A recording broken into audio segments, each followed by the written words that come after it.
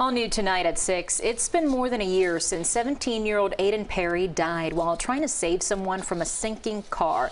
His heroic actions were memorialized with a special plaque that stood next to the lake where the tragedy unfolded. But now the plaque is no longer there, and tonight Aiden's mother is speaking out about the controversial decision to take it down. CBS News Miami's Ted Scouten joins us now with what she had to say about it. This is the plaque that the board put in for my son. A plaque to honor the life and heroic death of Aiden Perry at the spot where he died.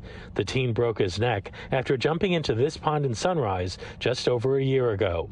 He was trying to save another teen whose car plunged into the water. It says, be kind, be inspirational, be brilliant, be selfless, be like Aiden Spencer Perry, our hero and angel. Aiden's mom, Sarah, comes here every day. She was stunned to learn that the HOA of the residences at Strawgrass Mills opted to remove the plaque that they paid for and installed just months ago. They told me that I was going to set a precedent, and I don't understand that. I mean, how many people die a hero?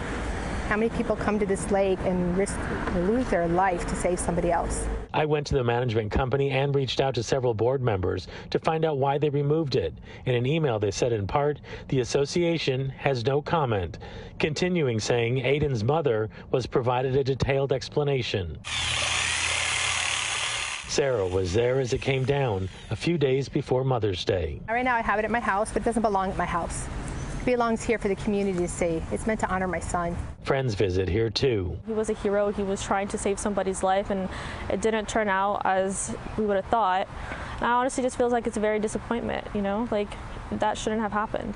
Aiden's mom hopes for a change of heart, that the plaque will go back up. This is a sacred area. You know, something amazing happened here, something that has had an impact on the community, even beyond this community. You know, you don't come across heroes like that every day. Aiden would have graduated from Western High School next month. His mom tells us that she plans to go to that graduation ceremony to pick up his diploma. In Sunrise, Ted Scouten, CBS News Miami.